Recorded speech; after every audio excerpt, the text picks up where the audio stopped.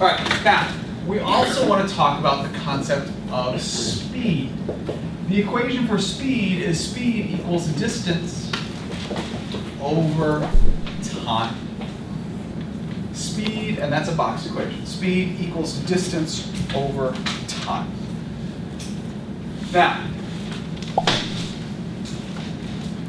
notice that speed uses distance, velocity uses displacement.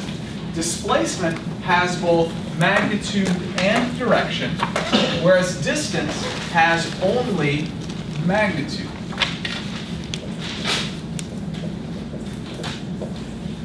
Velocity has magnitude and direction, so speed then, just like distance, has magnitude only.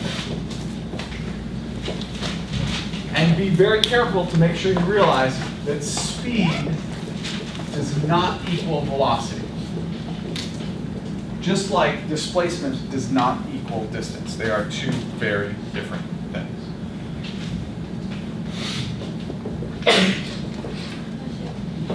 Page 44, practice problem number 6. Let's do it again. Let's go through another example problem. Page 44, practice problem number 6. Yes? With velocity, do you have to direction? Velocity has both magnitude and direction, so velocity definitely has direction, speed does not.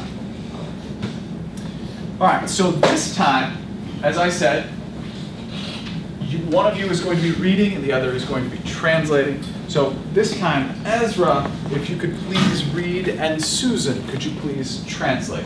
So what's going to happen here is Ezra is going to read, Susan, you're going to ask him to stop and tell me to write stuff on the board, and so on and so forth. A bus traveled south along the straight path for 3.2 hours. You have south, which is the direction. We'll just write that up here for now. And then 3.2 hours is the change in time. Okay.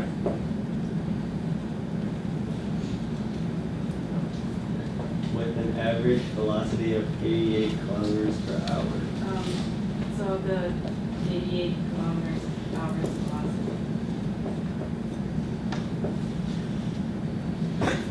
Stopped for 20 minutes, then traveled south for 2.8 hours. South is still the direction. Okay, so I'm just going to put all directions here because every direction is south, so rather than writing south every time, we're just going to put that. Go ahead. And the 20 minutes would also be change in time. And same with the 2.8 hour. Stop for a minute because that confuses me. Right, delta t is not just 3.2 hours, it's also 20 minutes and it's also 2.8 hours. Add them together. Well, we're not solving the problem yet. What we're doing right now is we're just understanding the problem. And so far, I don't understand that. Right? Because if these are all equal to delta t, that means that 3.2 hours equals 2.8 hours, which is equal to 20 minutes. Does everyone agree with that? No. I will accept either yes or no for that one because neither one makes sense. So what's the issue then? So we should divide it into this segment. Divide it into segments. True. So what are we going to do? Thoughts? Hold up. Eric. Two separate equations. I agree with you. You're getting into how we're going to solve the problem. Right now, all we're doing is setting up the problem. Frank. We're going to put them into different parts, different sections, right? So this is delta t1, the time for the first part. This is the time for the second part. This is the time for the third part. So they're all three separate times. This makes this 88 kilometers per hour, bless you, this 88 kilometers per hour peeper to be the velocity for which part? The first part. Peeper Oh, sorry. for the first part. True. Susan, anything else to add so far? No. Okay, that's fine. With an average velocity of 75 kilometers per hour. So the 75 kilometers per hour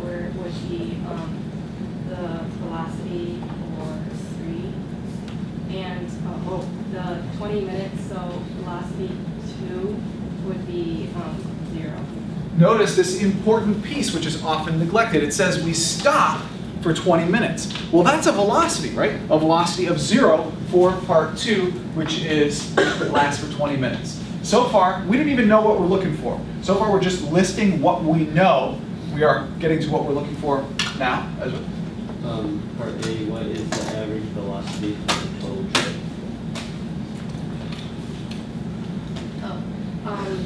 The velocity would be, the total trip. Well, like solving it right now, or? Nope, we're still just writing stuff down.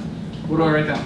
So the velocity would be, well, yes, you can bring delta x. Again, you're getting to how we're solving. We're not solving it yet. Okay. What do I write down? You would write down,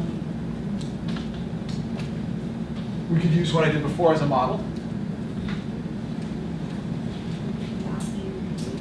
okay, That's okay, she doesn't see it, help her out. What am I gonna write down here, Eric? The average or the question mark. So V equals question mark. I'm gonna put T for total. They're all average velocities at this point. So I'm gonna put T for total because that's the specific velocity we're looking for. Ezra? Okay. Part B, what is the displacement for the total trip? so you would displace it would be, So what equals question mark, Susan? delta x.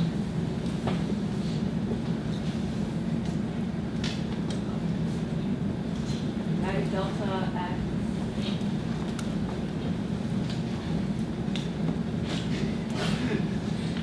Delta X for your shot? Subscript T. Total, right? There are a whole bunch of different displacements, delta X's. We need to specify which one we're looking for. We're looking for delta X total, the displacement total. All right. So this is one way of looking at it. I have found that for some students, looking at it this way is also very helpful. So let's write it out this way as well. For this particular problem, because it has 3 different parts, we're going to make a little table. And we're going to look at it like this. We have for part 1, part 2, and part 3. We know the change in time for part 1 was 3.2 hours. The change in time for part 2 was 20.0 minutes. And the change in time for part 3 was 2.8 hours. We know that the velocity, all of these are in kilometers per hour, so I can put that in our column here. The velocity for part 1 was 88 kilometers per hour, and the velocity for part 2 was 0. The velocity for part 3 was 75 kilometers per hour. And that's just a good way of looking at it, right? Just to kind of organize it like that. Now, we're looking for the average velocity for the total trip, and we're looking for the displacement total. What would you like to do next, Brad?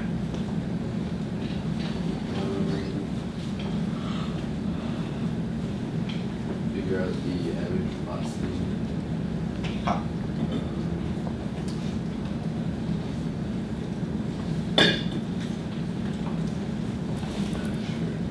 Brad's kind of stuck. Okay. So if you're ever stuck, just visualize this in your brain. Ready? You remember this? You've seen this before, right? You want to take every step. You don't want to call Oscar. Every step. What's a good next step? Always helpful. Tina. We'll get there. We're definitely going to have to convert 20 minutes to hours. That's not what I'm getting at yet. That's going to be a little ways down here. David? Write down the equation for what we're looking for, okay? What we're looking for here is the total velocity. Well, okay, velocity. Let's just start with that equation. Velocity equals delta x over delta t. Okay, that seems useful. What now? It's open. What now? What are we going to do? Your shot. So calculate the D1 and or not. Oh yeah. So you'd substitute in like P1 and then T1. For what? To find out delta x. Notice we have, if you look at this equation, we have velocity and change in time for all 3 parts, but we do not have the displacement. for any of those parts. So clearly figuring out the displacement for each of those parts would be a useful thing to do. So what I would suggest is that we start by rearranging this equation to solve for displacement, the thing we do not know. How are we going to rearrange this equation to solve for displacement, the thing we do not know? Ash. We would divide both sides by b and multiply by the change in x. Remember, we're solving for delta x. Okay. Try again. We're solving for delta x. That's okay, Megan. You would multiply the velocity and the change in time for each part to determine the displacement. Okay, but no, you're giving me the solution I'm looking for. How do we get to this, Spencer? Multiply both sides by delta. If we take this equation, we multiply both sides by delta t. Delta t cancels out on the right-hand side, and we get delta t. Oops. Delta t, the change in time, multiplied by the velocity is equal to the displacement. So now, yes, Christian. For like when you do that, would you require us to do that like on a quiz, or could we just like, or would that be? Just to rephrase, your question is, am I requiring that you show all your work? No, that's okay. I mean, I understand that. To a certain extent, I make sure to show every single minuscule moment for everybody, because there are people who don't quite get every second. But yeah, you can probably go from there to there. That'd be fine. Oh, okay. So here we go. So we have delta x. So that's just a general equation. So we could do delta x for part 1 is equal to the change in time for part 1 times the velocity for part 1. The change in time for part 1 was 3.2 hours multiplied by the velocity for part 1, which was 88 kilometers per hour. So the displacement for part 1 is equal to, what do we get? Ginny?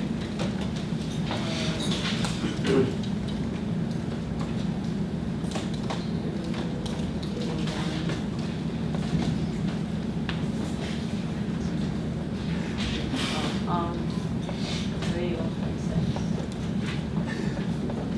281.6. Project! 281.6.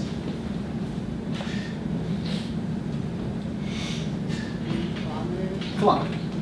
We have hours multiplied by kilometers per hour. Therefore, I'm going to put the displacement here in kilometers.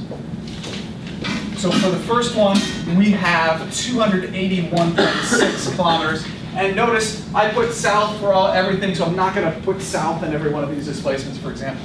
You can also do the displacement for part 2 is equal to the change in time for part 2 times the velocity for part 2, which is equal to 0, or sorry, which is equal to 20 minutes times 0. Therefore, it's equal to 0. Hopefully you recognize that early on, that the displacement for part 2 is 0, but mathematically that's what it would look like. And we do the same thing for part 3, and the displacement for part 3 is equal to the change in time for part 3 times the velocity for part 3, which is equal to 2.8 multiplied by 75. The displacement for part 3 is equal to what?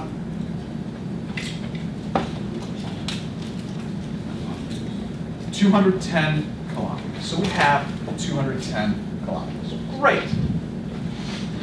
I don't know why we did that though. We figured out the displacement for each individual part. Why did we do that, Ben? Because you're trying to find the average of the total trip. So what do we need? The total displacement. We need the total displacement. Coming back to the equation, what we're trying to find, right? This is going to be the displacement total divided by the time total. So we need the displacement total. The displacement total, delta x total, is going to be the displacement for part 1 plus the displacement for part 2 plus the displacement for part 3. Or 281.6 plus 0 plus 210, or 491.6 kilometers. This is exciting. Why? Why? What did we just figure out?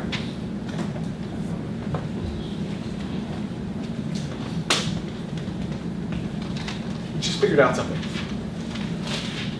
Arjun. We figured out the answer for part B. Notice, we're trying to solve for part A, but in part A is the answer for part B, the displacement total. So what is, James, the displacement total? What's the answer?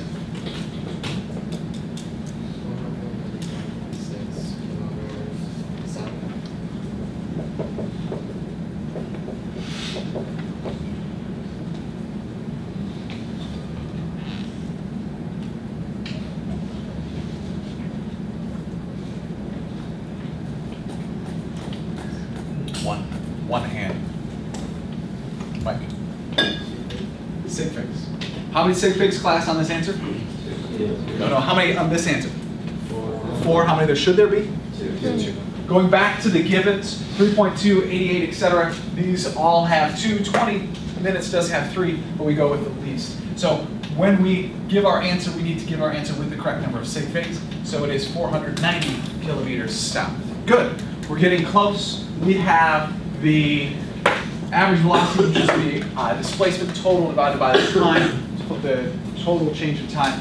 We have figured out the total displacement. Our goal is to figure out the total time. What do we need to do next? Tina, you alluded to it earlier. In order to add all 3 of these together, we need to convert 20 minutes. So delta T2, which is equal to 20.0 minutes, we need to convert that to hours. And before you simply look at me and say, well, it's 1/3 of an hour, I will look at you and say, I'm not going to give you a problem on a quiz or final exam that is 20 minutes. I'll give you instead 18.7 minutes, right? Because you have to be able to do these conversions. I'm not going to give you one where you could just simply say, man, it's at 1/3. So how do we do this conversion, please? Kishore. Velocity multiplied by 1 hour over 60. Great, because there are 60 minutes in 1 hour, minutes cancel out, and lo and behold, we do get 1/3 of an hour. Therefore, we can figure out the change in time total, which is equal to the change in time 1 plus the change in time 2 plus the change in time 3, which equals 3.2 hours plus 1/3 of an hour plus 2.8 hours, and yes, 6 1/3 hours is the total time. So we can come back to, for part A, the velocity total, which is equal to the displacement total over the change in time total. We get 491.6 kilometers divided by 6 1/3 hours. The velocity total.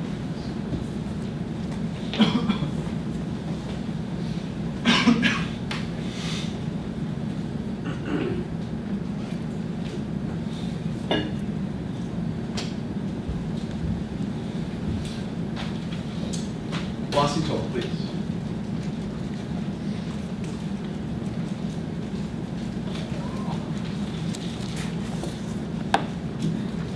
When you got it, please give it to me.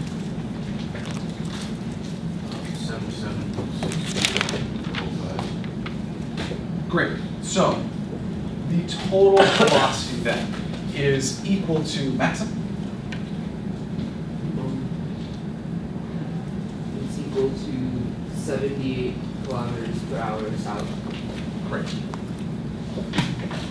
Sig figs, dimensions, and direction. 78 kilometers per hour south. Invariably, the question comes up, so I will ask it. Mr. Palmer, why can't we just do this? Velocity total equals velocity for the first part plus the velocity for the second part plus the velocity for the third part divided by 3.